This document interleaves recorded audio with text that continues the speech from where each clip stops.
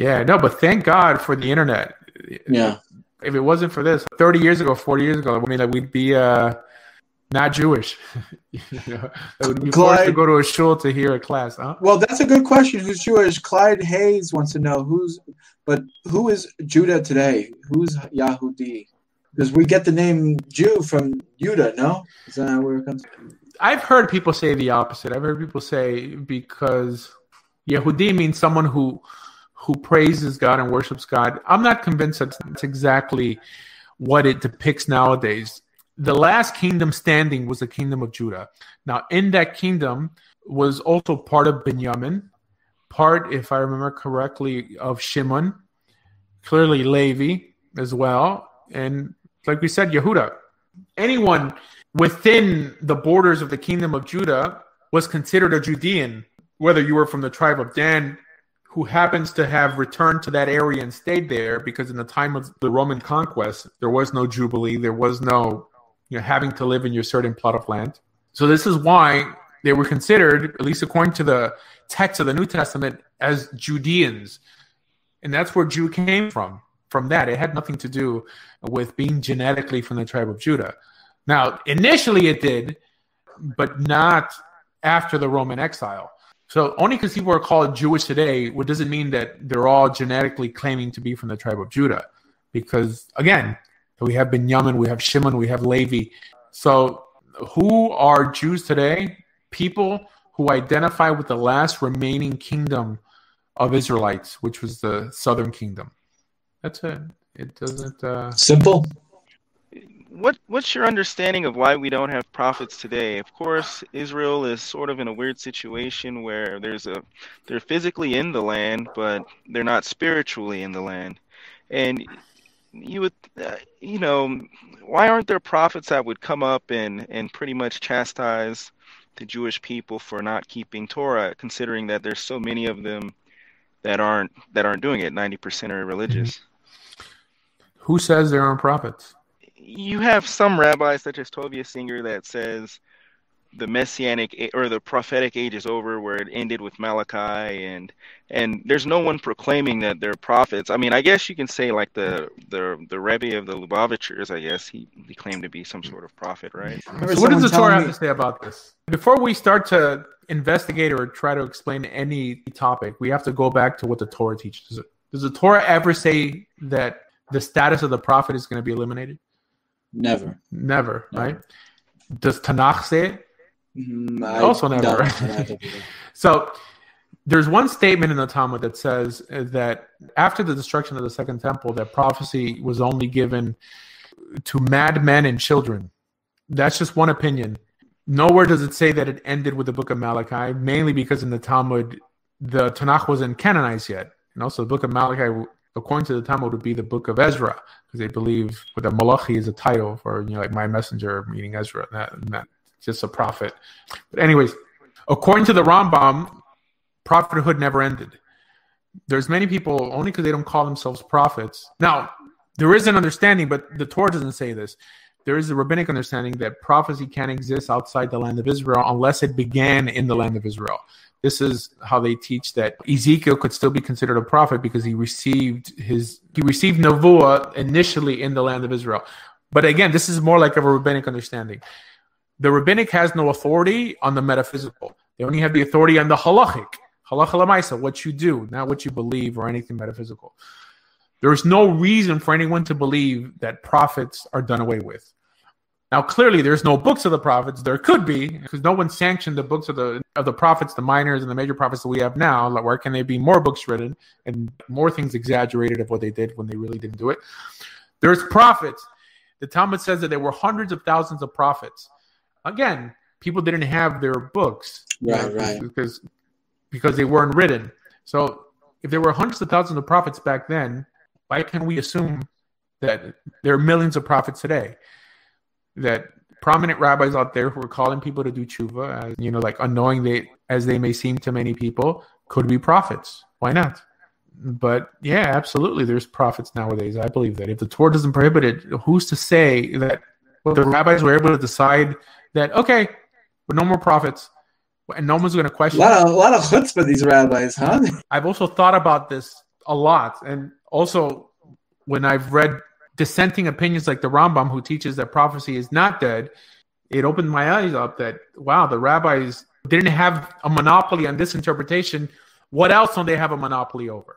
It gets me to question other beliefs and realize that I'm not the only one questioning. There's many rabbis who question also, but if you only listen to Tovia Singer or Tanakh Talk, you're only going to get one perspective, which is the popular perspective. This is what most people believe, but it's not exactly what the Talmud teaches. But there's absolutely prophets nowadays. Absolutely. There's many people nowadays fulfilling the role of a prophet. Now, there's another understanding. I have a video on prophets where I mentioned this, where in biblical days there was supposedly, even a school of the prophets, that if someone wanted to be a prophet, there was like, I guess, a course you could take in biblical days or something, because it speaks about the school of the prophets, I think in Sefer Shmuel. That's almost as bad as paying for conversion classes for that a rabbi gives. Well, if a prophet is just someone, like you said, who speaks the word of God, because the vast majority of things that a prophet tells Israel, apart from the timeline, that this is going to happen by this time if you don't repent, he's just reiterating words of Torah, right? But when Israel is worshiping idols, you don't have to be a psychic to understand that they're about to be kicked out of the land. According to the narrative, if you're reading the Bible straight through and you see Israel breaking certain laws, 1 + 1 = 2.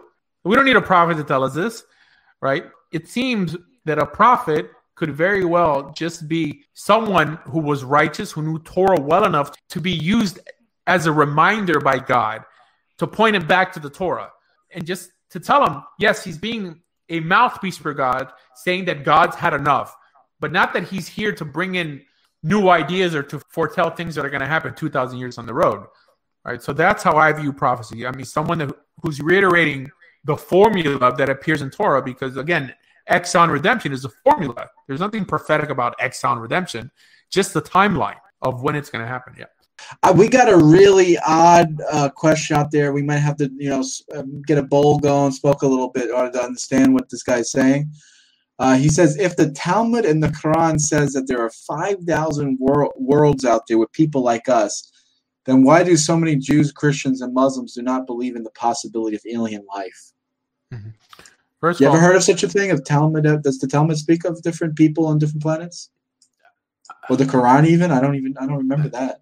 I know Kabbalistic literature does. I have a good friend who's a Satmar Chassid, and he would tell me stories. I don't know if it's a Zohar that talks about there's people who live in the earth who come out and they feed off of blood and semen.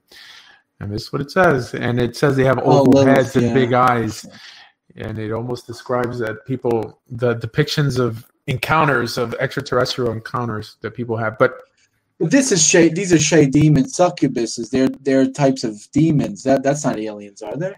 I know what you're talking about. That's not considered. From that perspective, you could call God an alien. If angels exist, you could call angels aliens. All right, aliens just mean, it depends on your, for a strict definition of the term. Not from this world.